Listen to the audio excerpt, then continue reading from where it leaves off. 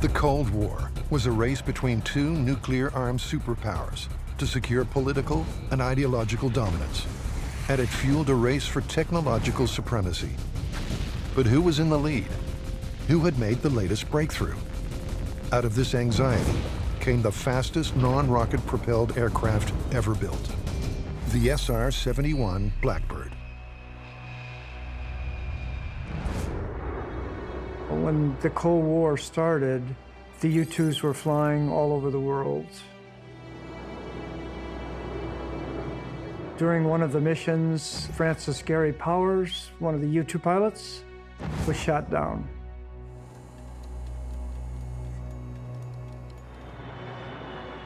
Three surface-to-air missiles fired at him.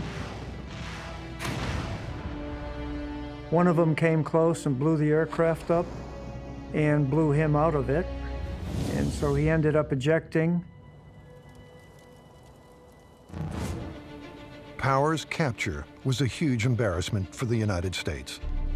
President Dwight D. Eisenhower reacted swiftly. He went straight to the top-secret Skunk Works division of Lockheed Martin and placed an order.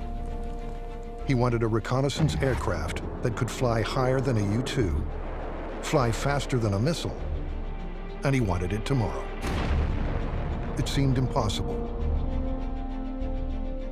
Building an aircraft that was going to fly faster and higher than the U-2 had never even been contemplated before. No aircraft had ever flown that high. No aircraft had ever flown faster than a missile. And they were given finally 20 months to build such an aircraft. 20 months to create an aircraft that could outrun a missile meant building an airplane that could travel at over 4,200 kilometers per hour, at altitudes beyond human tolerances. Immediately, the designers knew it couldn't be built from traditional metals. It needed to be fashioned from titanium. But America had limited supplies of rutile, the rare sandy soil from which titanium is extracted.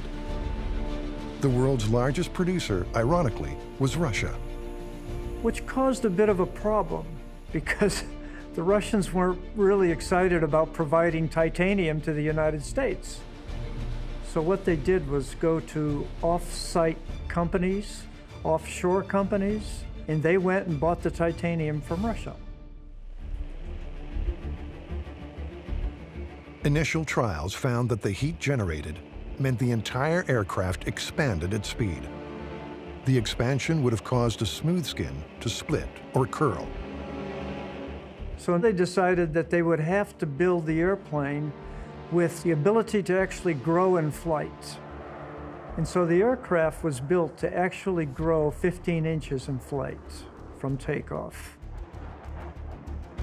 Then there was the question of altitude.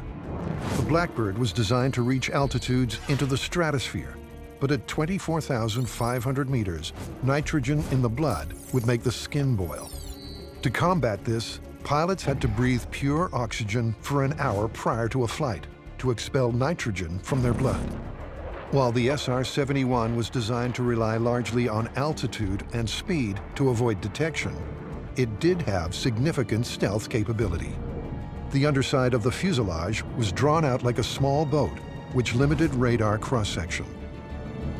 Special radar-absorbing alloys were incorporated in sawtooth sections on the aircraft's skin, and the wings and tail fins were tilted inwards, reducing direct radar reflection.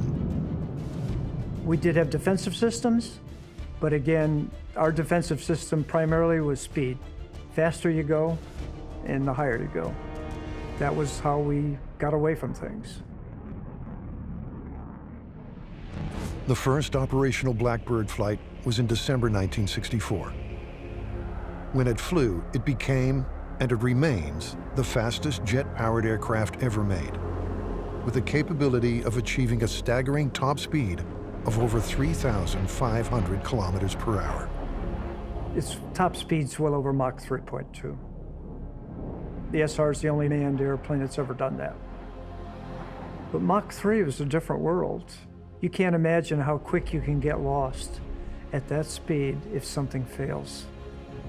You can get really lost really quick. 32 were built, none were shot down.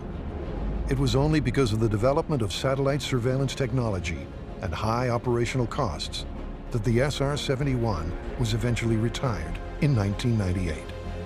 It was a cost issue. Flying the SR-71 was not cheap. You know, every estimate I've ever heard was $1 million a flight. Whether or not it really was, I don't know. But that's a lot of money. But the lessons learned from its design proved invaluable in developing the next generation of stealth aircraft.